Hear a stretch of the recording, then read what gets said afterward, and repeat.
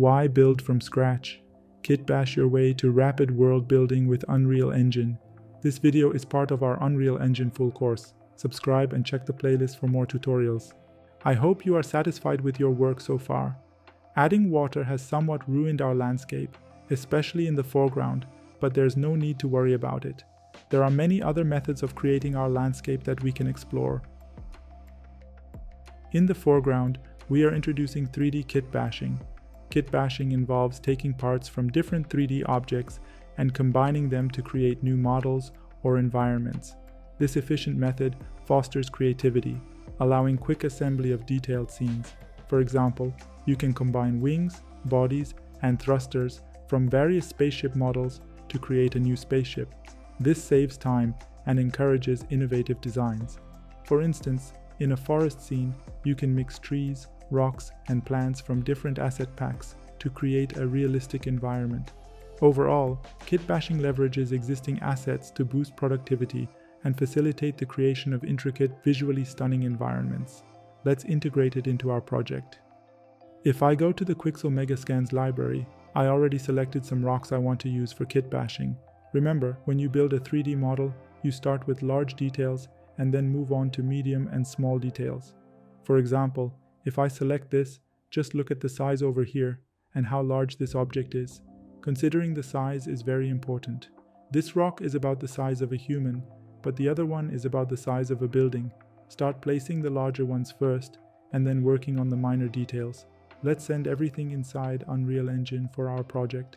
I already downloaded them and will just send them to the project.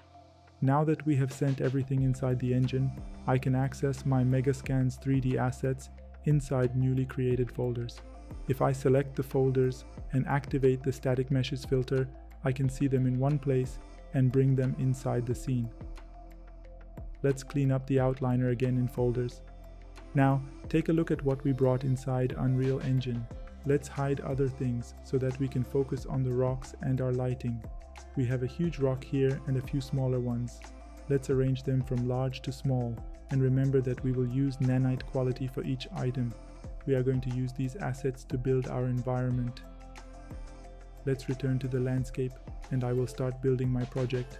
I start with the most significant part and then place the largest assets according to my view. I want to start by rebuilding what we lost while adding a water lake to the landscape. Something like that will work fine for us. Remember, you can always select your camera to see the view and pilot it to find an angle that works. After adjusting the camera, I can exit. If I want to see the camera preview while I'm making my scene, I can pin the preview here and lock it. As I build the scene, I can see the effect of my changes inside the camera. For instance, at this moment, I am making my foreground with kitbashing elements that I brought in. We are addressing the foreground by creatively repurposing assets to fill all the gaps. As you may recall from the previous lesson, the backside of the objects does not cast shadows. To avoid lighting issues later on, complete what you create from each angle. This will help us avoid problems when we change the direction of the light. Please note that the arc bolt tool we activated in this project's first lesson is a lifesaver since we can freely orient our assets regardless of the axis. I am moving away from the foreground and adding more details to the midground.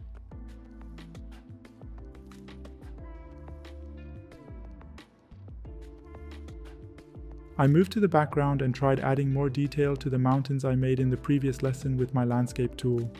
The goal here is to add more detail and break the skyline.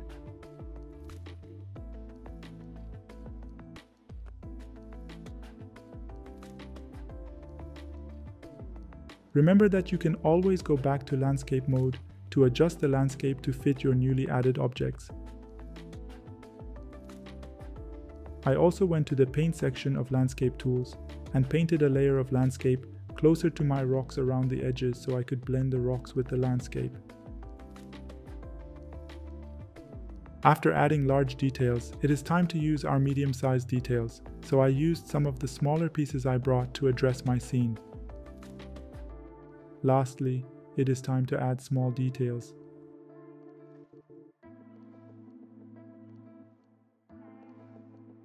I think we are in good shape.